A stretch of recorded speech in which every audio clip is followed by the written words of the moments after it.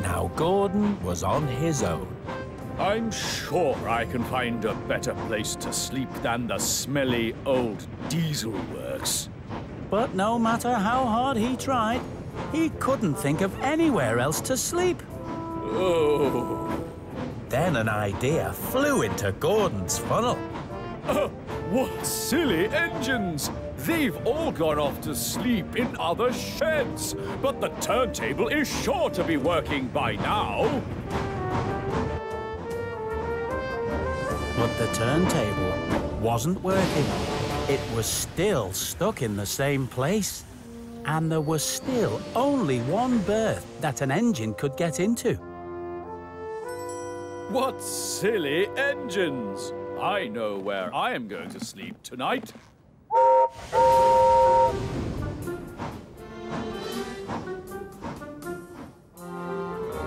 It was very late indeed by the time Percy got back from pulling the mail train.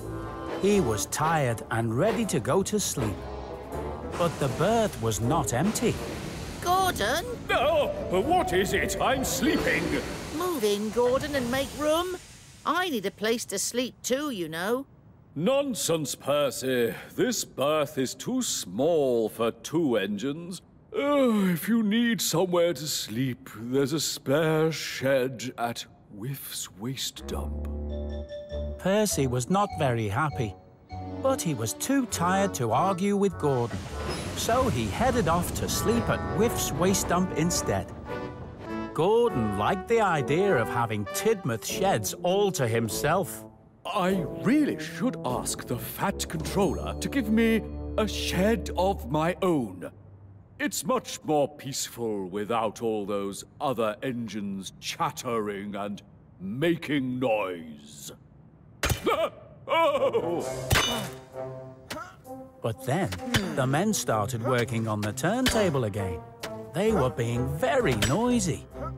Gordon found it very hard to get any sleep at all. Before he knew it, it was morning, and his fireman was warming up his firebox so he could pull the express. Hooray! Well done! Then the men got the turntable working again.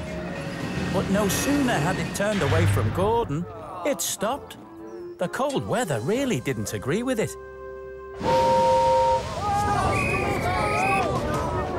Gordon was very surprised. He was ready to go. It was time to pull the express. But the turntable wouldn't turn back. It was well and truly stuck again. And that meant Gordon was stuck too. All aboard!